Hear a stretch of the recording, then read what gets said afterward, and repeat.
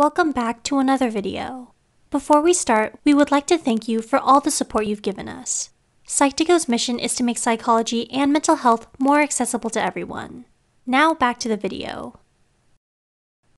Do you know someone or have had experience with depression? It's a common mental health condition that affects a large portion of the population, so it's important to be aware of and recognize what depression is like. Misconceptions and inaccurate information have contributed to a lot of people misunderstanding what depression is and how it affects people. So, Psych2Go presents 12 things about depression you need to know. Before we begin, we would like to mention that this video is created for educational purposes only, and is not intended to substitute a professional diagnosis.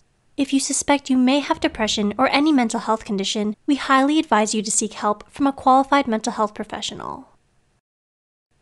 Number 1. Nobody is immune to depression. Did you know that globally, more than 264 million people suffer from depression, or that it's estimated that 15% of adult population will experience depression at some point in their life? Depression can affect people of all ages, races, and socioeconomic statuses. Research even indicates that those in certain professions, such as in law and in medicine, are at a higher risk for depression. The rates of depression are also higher among those with a history of substance use. Number 2. Men are reported to have a lower rate of depression than women. Studies have reported that 8.7% of women and 5.3% of men have depression. This may be because men are less likely to report their depression due to the stigma and fear of being seen as weak. According to Brooklyn, New York-based therapist Justin Loy, who specializes in men's counseling, depression in men is often masked by anger and irritability. Number 3. Untreated depression is the most common cause of suicide. According to the National Alliance on Mental Illness, 45% of those who commit suicide are suffering from some sort of mental illness, including depression.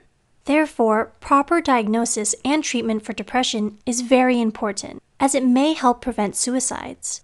If you or a loved one is experiencing suicidal thoughts, call your local suicide prevention number or helpline. Number 4. Many who suffer from depression also have anxiety. Did you know that nearly 50% of all people diagnosed with major depression also suffer from an anxiety disorder?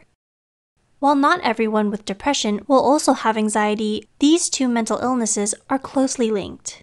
So, it's important to discuss your symptoms with a doctor to receive the correct diagnosis. Number 5. People with depression can't just snap out of it. The biggest misconception about being depressed is that you can just snap out of it, but depression is actually much more complex than that.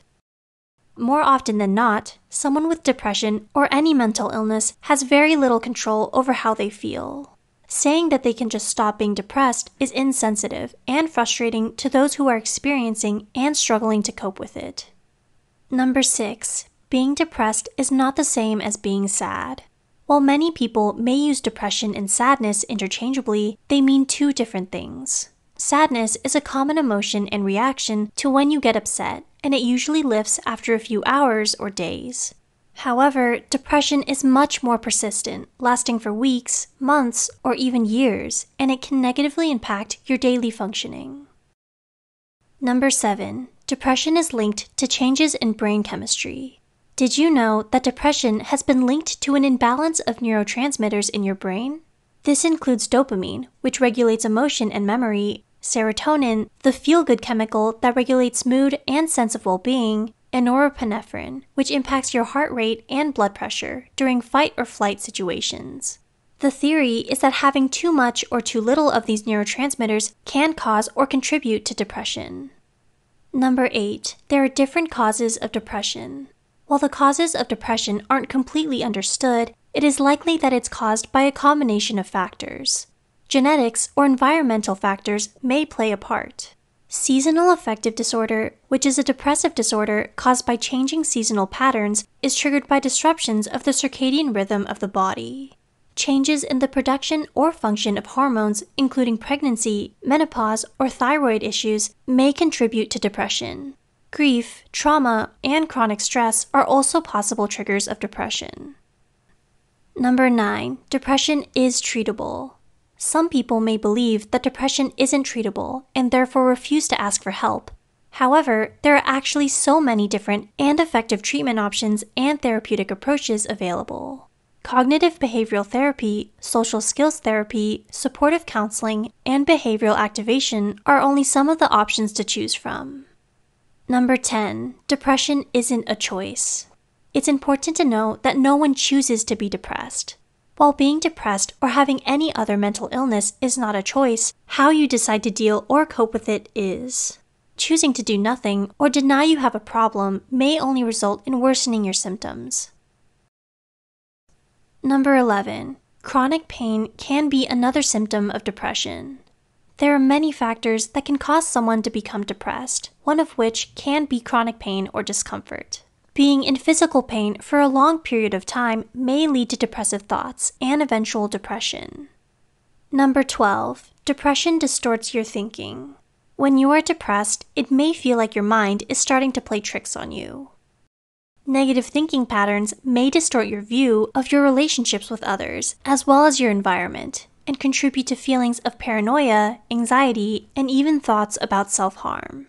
Therefore, it's crucial to seek help and support so your negative and distorted view of the world doesn't worsen your symptoms. Do you relate to any of the things mentioned in this video? If you do, know that you're not alone and help is available. If you enjoyed this video, please like and share it with others who may find it helpful too.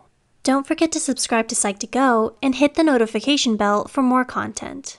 All the references used are added in the description box below. Thank you for watching, and we'll see you in our next video.